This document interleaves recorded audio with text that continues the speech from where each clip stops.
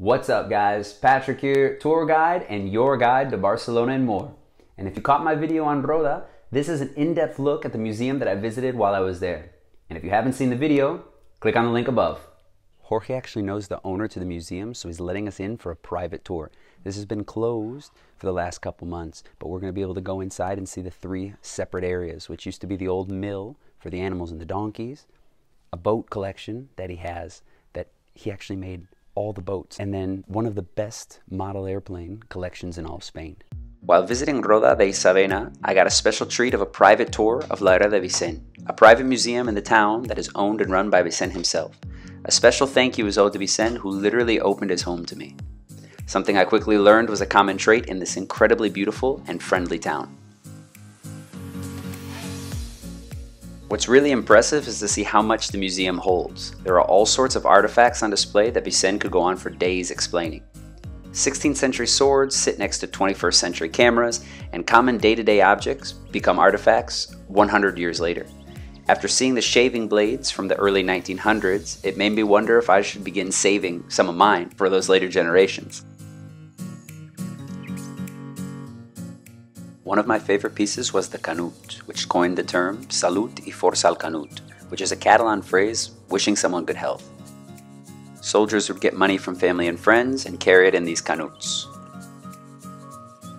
Pues nada, como te digo, esta máquina es una máquina que se compró en Zaragoza en la exposición internacional, franco-hispano, una exposición que se hizo sobre todo para limar un poco las asperezas que habían quedado en los Pirineos después de la guerra de los franceses con Napoleón. Pues quedaron muchos resabios entre los pastores, la gente con linderos cerca y todo esto, y se hizo esta exposición en Zaragoza. Se compró esta máquina que sirve para seleccionar el trigo.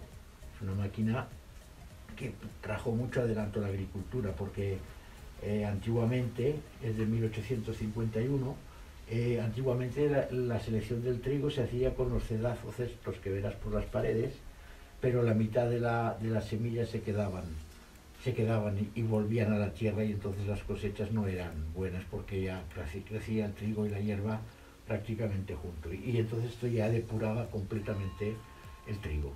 Como te digo, fue un adelanto magnífico para la agricultura.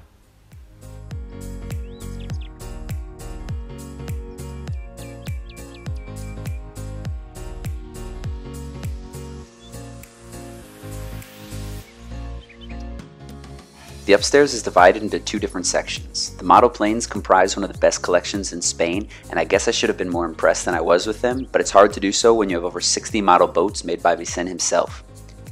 We're talking about boats from all sorts of different periods: Roman longships, the trio of ships Columbus took to the New World, and even river ferries.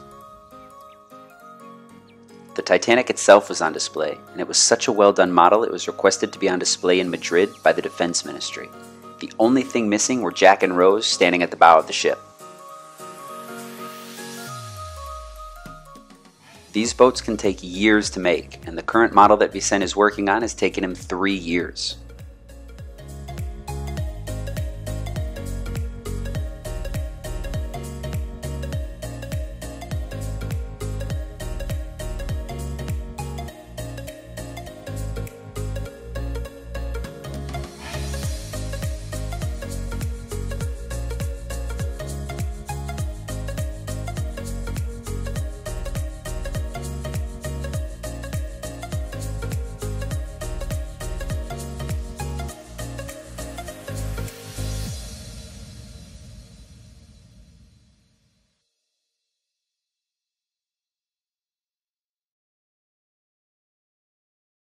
On the way out, Vicen offered to let us keep the last piece if we could guess what it was used for. Of course, I knew the answer, but I didn't want to take it away from the museum, so I left it there.